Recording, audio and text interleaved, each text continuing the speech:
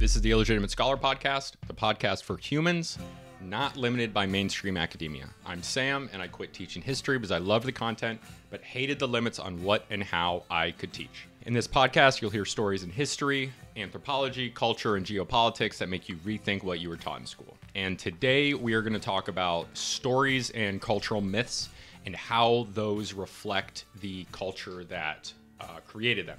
So we're going to talk about a few different stories, and at the end, we're going to talk about our stories in modern Western and American culture. There's things like origin stories for Abrahamic religions like Judaism, Christianity, Islam, Druze. This is Revelations. This is the origin story for Christianity and these other religions.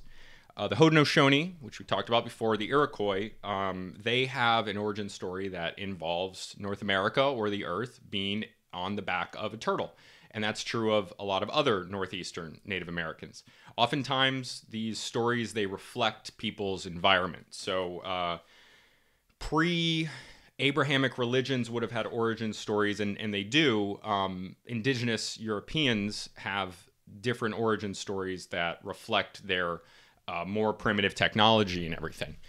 More primitive, that's not a word that people like to use, but sometimes primitive, not necessarily being a bad thing, it just means less complex.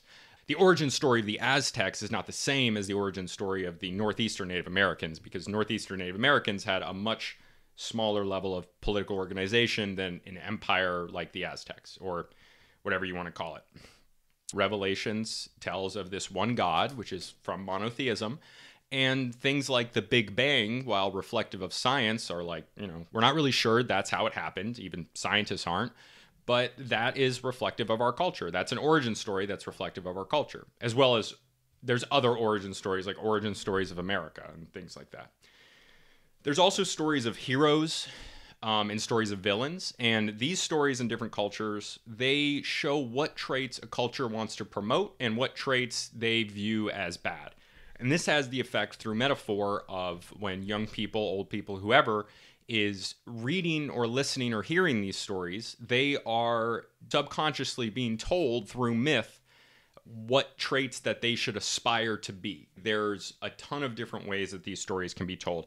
The way the story is told, the actual format of the story is even reflected in what that culture has. So if a culture doesn't have writing, they're obviously not going to have written down stories. They're going to have oral traditions. Cave people use cave paintings. There's some evidence that people think that they used fire to tell stories with the cave paintings and, manipulating light to move the figures. Anthropologists have done studies on this. Romans had plays in person. Romans had plays up on stages with big amphitheaters. They're very famous. Greeks did as well. They also, Romans and Greeks, had these epic stories that are written down. You can also find those in places like Scandinavia and into Iceland, which is Scandinavian diaspora. Things like indigenous people having origin stories and myths that are often oral traditions, because at the point when people settle down, they kind of, even if they're the same people, they kind of stop being referred to as indigenous. We'll probably go into that later, but it's kind of a weird term. Do the best we can. So what is valued by a society will be expressed in these stories, often the ideal for that society. So like George Washington and the cherry tree, I cannot tell a lie. We're not really sure if this happened, probably not, but it's an origin story that involves a real person. George Washington chops down a cherry tree, I cannot tell a lie, I did it. This story shows how honest George Washington is. And then we also have Abraham Lincoln, also a revered president, who was called Honest Abe. Honesty is something that we value in American culture, in theory. Looking at you, Nancy Pelosi. Spartan children, conversely, against this, they were taught to lie and steal and deny and not get caught. This was something that they liked in their society. This was a trait that they wanted to do. There's a story about a Spartan boy who stole a fox. And he stole a fox because Spartan children, as they were learning to be warriors, they were purposely starved so that they had to steal. They had to figure it out. They had to figure out how to get what they needed. And so this kid steals a fox, just denies it till the end. He's hiding the fox under his shirt. As he's being accused of stealing by this older Spartan person, the fox is eating his insides and he drops dead. He denied it to the very last moment. And this is told as a story to young Spartan children as how they should be virtuous. They should be lying and stealing and denying and trying to get whatever they can. And I assume this promotes in Spartan society the idea of being very resourceful. So examples of cultural stories and what they tell us. We're going to talk about a few examples today. So we're going to start with one of my favorite cultures to learn about, near to my heart, because this is a people of the sea. And as both a New Englander and a Marine, I am amphibious, and I love learning about other sea-based cultures. And I would say the number one sea-based culture, it's not the Spanish Armada, it's not the Portuguese, it's not the English, it's the Polynesians. Okay, the Polynesians living in Hawaii, Tahiti, New Zealand, all these different places. They really, really spread so far out in like this vast ocean. Okay, so Polynesian culture is vast and diverse because it's over a long period.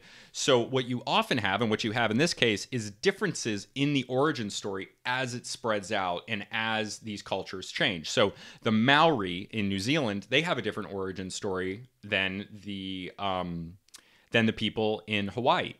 And they are similar, and they're based in the same thing, just like the gods of the Norse were based in Indo-European gods, Proto-Indo-European gods, just like the Greek gods were, but they changed over time in relation to this new culture. And you can even see this on smaller levels. But so Maui, he was a demigod, he was strong, he was a trickster like Loki, or just like Prometheus. He stole fire and gave it to humans. This is a thing that Maui did and why he's revered.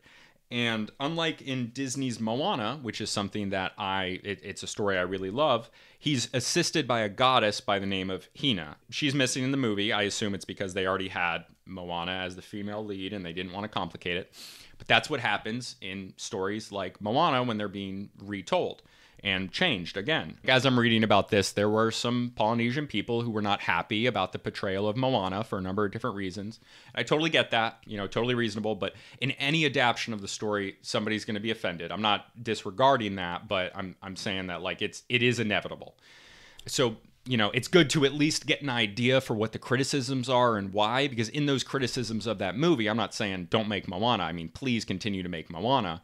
But at the same time, it's in those criticisms by these specific people, you can find more truth about that society and about that culture. So Togan cultural anthropologist, Toga is a Polynesian people. I hope I do this name right. Tevita o Kaili. In Polynesian lores, the association of a powerful goddess with a mighty god creates a symmetry which gives rise to harmony and above all beauty in the stories. Maui is assisted by Hina. Hina is the goddess that is with Maui, who's the god, the demigod. This creation myth, which with Hina being involved, it shows the value of men as well as women as a cultural trait. One of the stories about Maui is he has this magical fish hook, just like in Moana, and he pulls the islands out of the sea with it while his brothers are paddling, and he's telling them it's a fish and they shouldn't look back. And one of the brothers looks back and sees it's an island. And there would have been more islands in this myth, but because the brother looked back, there were fewer islands. There was just what had already been pulled out, which I don't know what that tells you, but it tells you something. This story where these guys are paddling and they trust their brother to just keep paddling and not look back. One of them eventually looks back, which he shouldn't have done. And there would have been more islands if he didn't do that. So this is a trait that they're discouraging. But the guys they're paddling really hard and they get tired and they keep paddling. They're promoting this strength and resilience in this theme of the water, the sea, which is so common in Polynesian culture. It's what it's based on. They use the themes and the geography of what they interact with. So he pulls with a fish hook these islands out of the sea and gets all the islands of Polynesia. And because of the strength and the resilience and like the perseverance of these people who kept rowing. Because that's what's required when you live in the middle of the ocean and you're trying to find new islands. It's hard to do. If you look back, I guess that's what it is. Like if you commit to go find a new island, you can't look back. Okay, because that's like you're in the middle of the ocean. You need to find someplace. I guess you might have plans to turn back eventually. They were very advanced navigators with methods that we don't even understand today. They would have to be to do what they did. But that story tells about what should be promoted in these societies, in any society. Maui died by being crushed by the obsidian teeth in the vagina of a different goddess. I'm not making this up. I read this. Maybe it's not true in every story, so if there's any Polynesians listening to my podcast, which I would be thrilled about, please just let me know and keep listening to my podcast. Don't stop, because I would love to talk to you. Maui dies by being crushed in the teeth of another goddess, which promotes the cultural idea of not trusting women. I'm just kidding. I don't know if it does that, but all I'm saying is that it reminds me of the Greeks again, because that seems pretty gay. Because it seems like they're discouraging. Not that there's anything wrong with that. Greeks are cool. Polynesians are cool, but like, yeah, there might be fucking teeth in there, dude. You might as well just date a guy. That's what I would do. Vagina, teeth. Why is teeth and vagina a common thread across cultures? I gotta look into that. Okay. The Iliad, ancient Greek story, promotes this warrior culture that is personified in Achilles, this great warrior. You would have seen it in Troy, probably. It's a story that I think the movie was made in the 90s. Great movie. So I'm going to read a quote from Achilles. Such was I, as I lay through all the many nights unsleeping, such as I wore through the bloody days of fighting, striving with warriors for the sake of these men's women. These men's women is an apostrophe. The women that belong to the men in a sentence structure sense, but also probably in this sense, just like as property at this time, whatever. But I say that I have stormed from my ships 12 cities of men, and by land 11 more. So it promotes the idea of men being protectors of women. This is one of the things that he says, that with warriors for the sake of these men's, like his men, warriors for the sake of their women. Because whatever you're getting, I guess you're getting it for the women. It's about men providing for women. That's a value that's being promoted in this.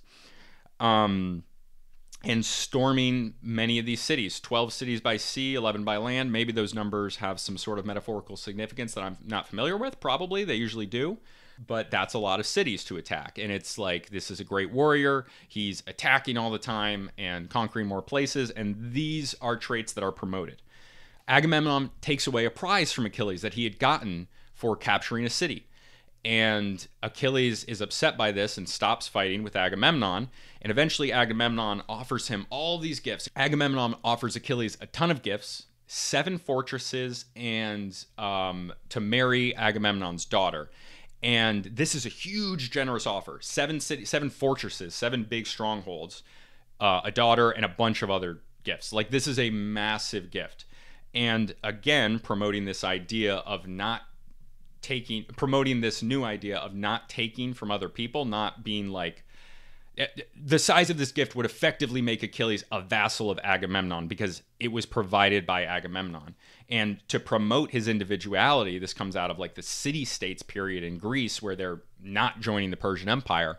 Promoting this idea of individuality, Achilles says, no, I'm not going to take all of these gifts, these golden handcuffs, you know, of giving him all these things, but forcing him to be subordinate to Agamemnon. And then Mulan. We're going to talk about Mulan. This is a real story from the Wei dynasty in China, and it comes from a short poem, and then more stuff was created over time. And this is about a woman, fictional or real, who fought Mongolians, just like many other Chinese fought Mongolians, you know. Oh, I hate the Mongolians. Am I allowed to do that? South Park's allowed to do it. I'm going to do it. That's fine. Yeah, Mongolians always trying to break down a shitty wall. Mongolians were always trying to come into China and break down the shitty wall. And sometimes they were successful, to be honest. And what would happen is the steppe peoples from Mongolia would come in, and oftentimes they would take over the Chinese kingdom, and they would become settled peoples, and often they would assimilate into the Han Chinese culture. And actually, Mulan is one of these cases, because the story of Mulan as a heroine, as a hero, a female hero, comes from Xianbai. I think I'm right. I hope I'm right. Xianbai, which was a semi-nomadic people who had settled in and taken over as one of the dynasties of China. They joined the Han Chinese culture. So while Mulan as a story comes from a nomadic people, which makes sense because that's what the origin is of the story. That's what the origin of the rulers of that dynasty were. Eventually, and especially in the modern adaptation of it, both of them, Mulan is shown as a Han Chinese noblewoman's daughter. It makes sense that the origin is in nomads because nomads traditionally, in almost all cases, are more egalitarian than settled peoples. And especially in China, which was based in the Confucian ethic and still largely is. This is a big contributor to China. Confucianism is very patriarchal. It's based in men leading it. Okay, so in Confucianism, the father is above the mother. And in nomadic tribes, this was less true, and this is generally less true in more traditional societies. It's not that there isn't a division of labor in hunter-gatherers or nomadic peoples. There is a division of labor, but there's less.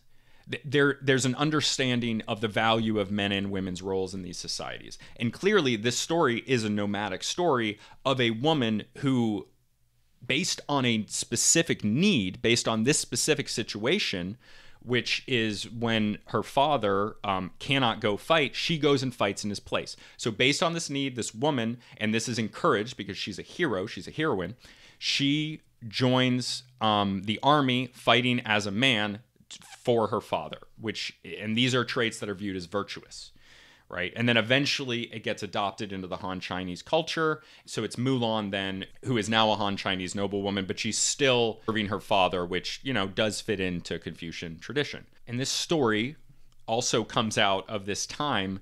There are many times in China, the Warring States, 16 kingdoms, 3 kingdoms, northern and southern dynasties, which I think was around this time, where China is split up into multiple kingdoms and is then returned to one unified state. The most recent of these would probably be like the 19th century with the weakness of the Qing dynasty and the breakup into the Republic. Whatever, I digress. So this has happened a lot. So this is a theme in China. So these times, which sometimes last hundreds of years, are considered very tumultuous. And it would require personal sacrifice of people who wouldn't normally have to do it, in this case, a woman. And it also promotes, this is a story that promotes women's empowerment. So all of these stories, like I mentioned, have been adapted into Western cultural movies. They were chosen for their traits by Western audiences. They were chosen by their specific traits they had already for Western audiences, and then they were changed a little bit more to fit Western audiences and other people, and also the thoughts of the people that were making them. So the original Mulan in the 90s, the animated one, it had Mushu the dragon, who was like a funny character, and Disney decided that they were, for the live action adaptation, they were going to remove Mushu, and they made it a little bit more serious. And this actually wasn't for Western audiences. This was for Chinese audiences that they were trying to sell to. And in Moana, details are changed, like the omission of Hina, the goddess. And these stories change over time. Anyway, they change regardless. I've mentioned this before, but these stories, whether they're in their native culture or not, they change over time and they diffuse, which means that, there's the same people, they split up into 2 villages in Papua New Guinea, the Amazon, wherever they are, Celtic Britain. And then based on the structure of those 2 places, as they split up over time, maybe one of them goes to the mountains and one of them stays in the forest or something like that. Then they are going to then change their culture. They're going to change their stories to fit their new environment. And they might adopt a totally new one, but generally they'll just change it over time. They'll tweak it based on the new values that they want to be promoting, what their goal is. So in this case, in the 90s, Mulan was made largely for an American audience. The live action one was made for both an American audience and a Chinese audience, which requires it to hold different values and include different things. The original story of Mulan goes from being a nomadic people story. It's then adopted by the greater Chinese culture. Then it's adopted for American audiences in the 90s, which is largely a white diaspora, European diaspora-based time, but it had plenty of influences from minorities. And then today, in the 2020s, it's a globalist thing that's for the whole world, including China. So they all were made for different reasons and changed as a result of those reasons. They changed to reflect their culture. And I'm not saying that's good or bad in any case. It's just what happens. So today there's a lot of stories about there's a lot of discussion about what stories we tell. You can call it culture war bullshit, and it kind of is, and I tend to try to stay away from that. But in this case, it does have a real value to it, because the stories that we tell, the metaphors that we tell in our society, they matter. They really, really matter, because it's the metaphors that you consume. You're watching things. Certain traits are promoted. Certain traits are shown as being not good. Some are virtuous. And it matters. It really does. And it also shows what people's values are. And sometimes the people creating the stories, their values don't mesh with the people actually watching them. You can see that sometimes. But a lot of times they do, and they at least represent something. So the stories that we're telling, even if they're created by large studios like Disney or whoever made Troy, they're still reflective of the society they're in. And I think people have a disconnection because it's not like an oral tradition being told by a fire. That doesn't mean that it's not reflective of the culture that it's made in. In American culture, yeah, there's campfire stories, sure. There's plenty of like folk American stories, which were then adapted into different things later as we get more technology. But there's also like, as a country of over 300 million people and now multiple cultures, what like them being told on this big Hollywood screen, like that's American culture. That is the thing that people associate the most with American culture, I bet, internationally, is Hollywood.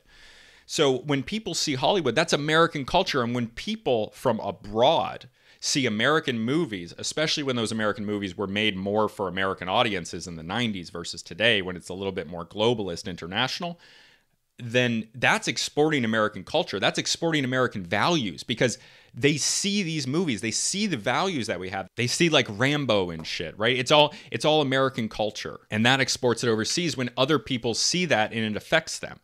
And cultures can be very powerful. People adopt the culture of other people. And that doesn't mean totally adopting that culture, but capitalism is largely a Western invention. Like the specific type of capitalism that has gone global was created in the United States based on European methods. And that has been exported globally to great success of many people. Like in Singapore, one of the biggest banking capitals of the world, they adopted an American style of economics, but it's still a multi-ethnic Malaysian Han Chinese state that is largely a Confucian state as well. It's a very, very legalistic place.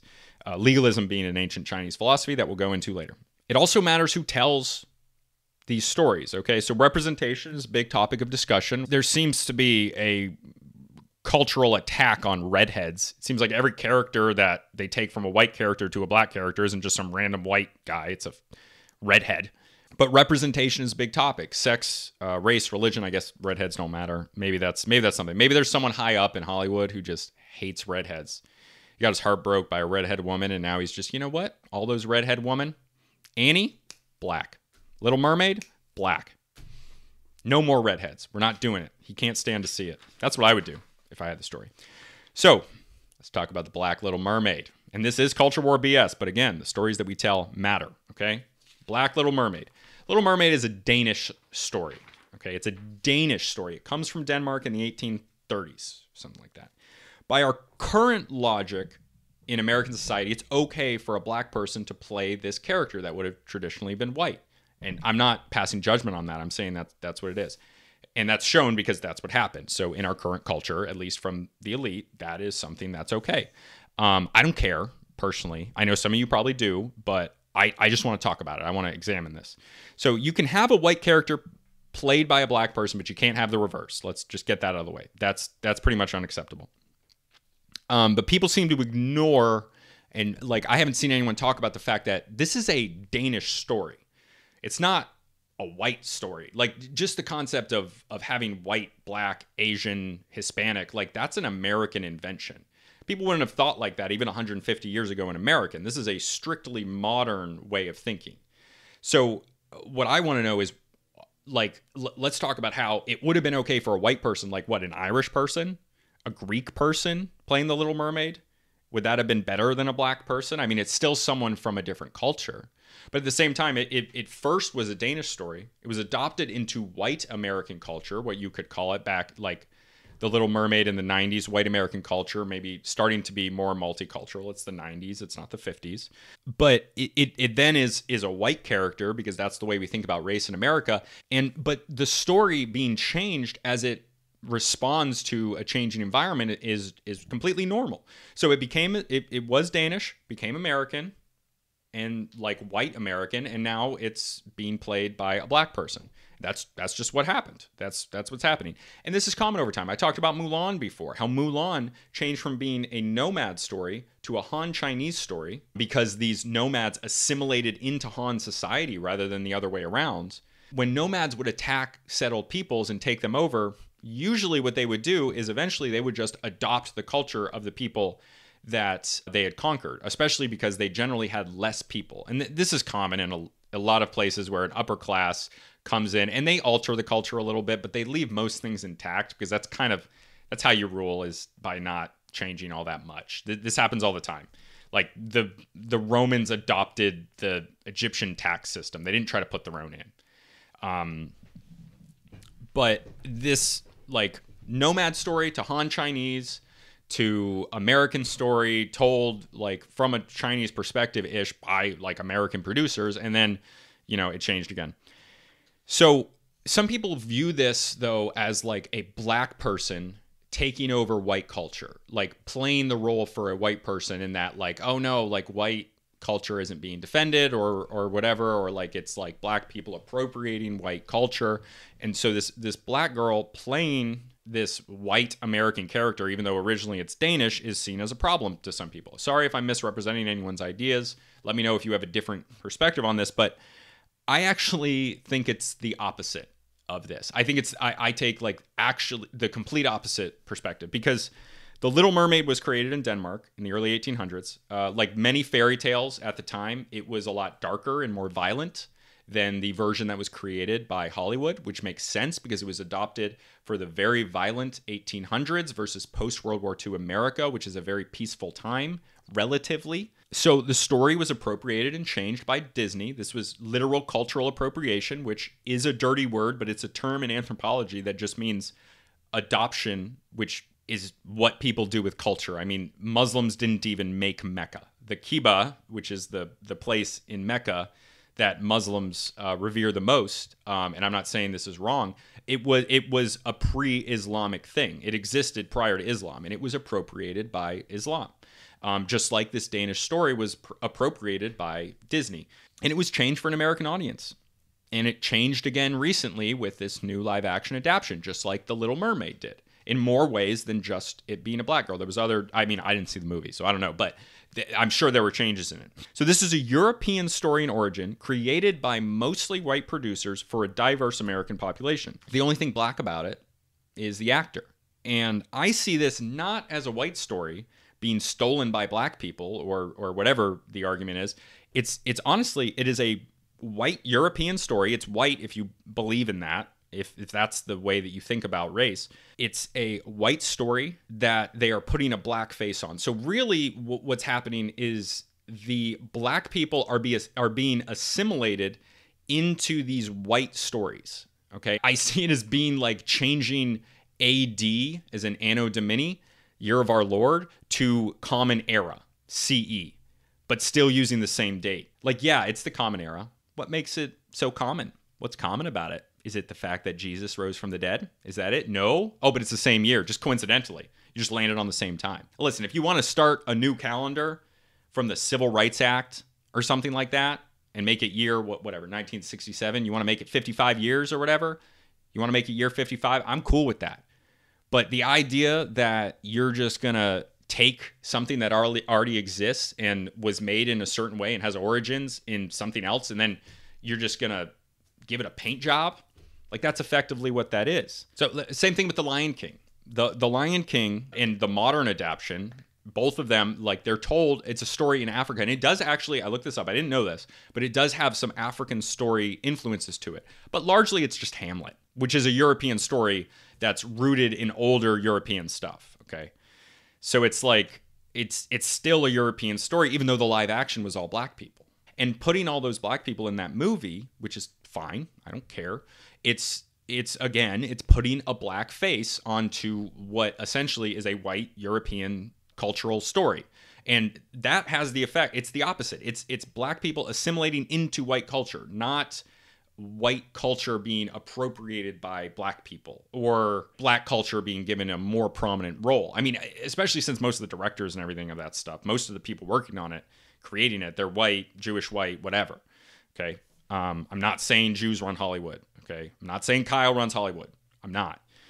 And there's a number of reasons for this. Okay, so it's easier and cheaper to retell a story that's been told and is already popular and is tied to greater Disney products like an amusement park. They released Little Mermaid. They have rides and products for the Little Mermaid already. It's cheaper for them to produce it, and it's intellectual property that people recognize, so they're going to go see it, which is great if you're trying to make money, which ultimately is the goal of a corporation.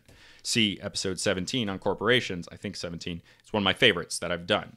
It's very important. You need to understand what corporations' role is in society. And it really comes down to making fucking money. And that's it. Everything else doesn't matter, even human suffering. So what I would prefer as someone who loves culture, loves diverse culture, loves different stories, loves the human species and everything that it produces. Not everything. A lot of it sucks.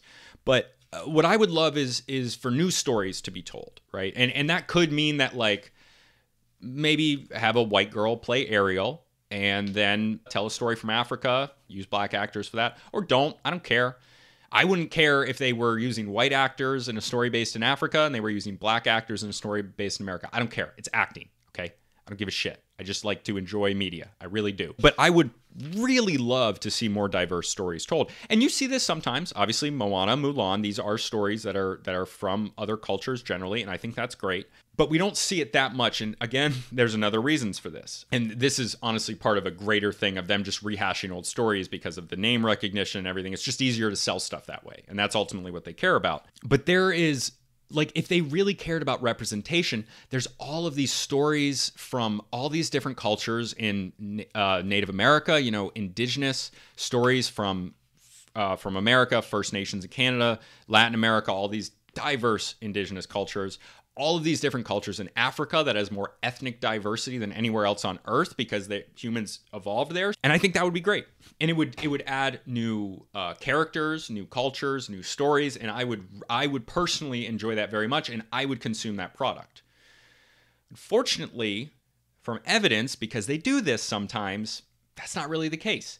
One of my favorite movies, I love animated movies, one of my favorites of the last few years, and I hope you've seen it, Raya and the Last Dragon. This is a story that it comes from Southeast Asia, and it's an amazing performance by Awkwafina, who's one of my favorites. She was in Crazy Rich Asians, Nora from Queens, or Awkwafina is Nora from Queens. Love Awkwafina. Shang-Chi, amazing. She does a great job. She's one of my, seriously, I can't say enough. Great. I'm literally going to spend 20 seconds just telling you how much I love Awkwafina. I think she's terrific.